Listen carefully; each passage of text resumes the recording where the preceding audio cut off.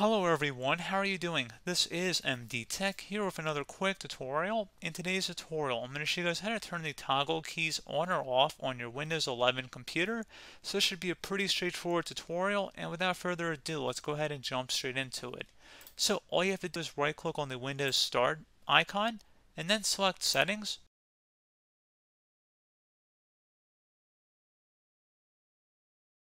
Select Accessibility on the left panel. And then on the right side, you want to scroll down underneath Interaction and select where it says Keyboard. You want to go and see where it says Toggle Keys. Play a sound when you press Caps, Num, or Scroll Lock. Either turn that on or off depending on your preference, and that's about it. So pretty straightforward process, guys. I do hope I was able to help you out, and I do look forward to catching you all in the next tutorial. Goodbye.